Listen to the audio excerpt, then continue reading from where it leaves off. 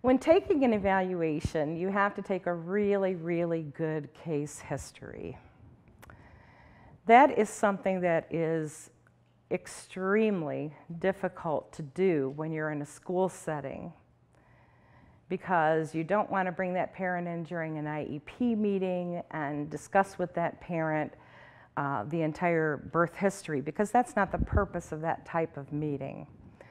So unless you're actually meeting with the parent, this is a difficult thing to do. But the important thing to find out is the birth history,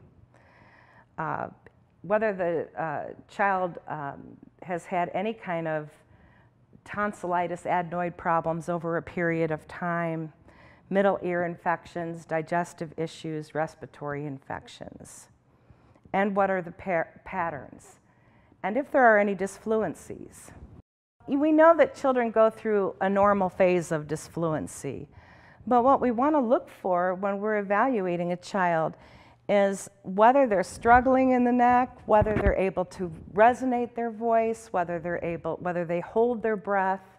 Anywhere in this system where there's tension, biomechanically you can't voice.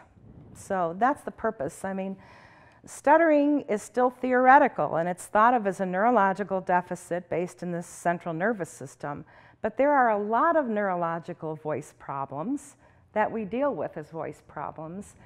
And my belief in doing work with stutterers is to really do the same kinds of activities that we would do with voice patients, at least initially. So the first thing we're going to ask the child to do, as we would an adult, is to take a full breath. Okay, so all of you out there, take a moment to take a full breath. Don't hold your breath, just breathe. Okay, now, since I believe in cueing yourself internally, I would like for you all to close your eyes and take that breath again and think to yourself, where is my breath coming from? Is it coming from my shoulders? Is it coming from my chest? Is it coming from my stomach? Is there a combination? What's going on there? Okay. So kids are going to have a tendency to want to go when you ask them to take a breath. So I don't say to them, take a big breath. I just say, take a nice full breath, just like you normally do. Sit there very comfortably, and let me see how you're breathing. Okay? And of course, we know the ideal breath is the diaphragmatic breath, so that we have enough breath support to come up here and hit the larynx. And then we see how long a person can sustain phonation and also sustain breath. So we ask for several vowels, ah, e, oo, and then we ask for S and Z so that we can see how they do with some consonants and see how they do with some vowels.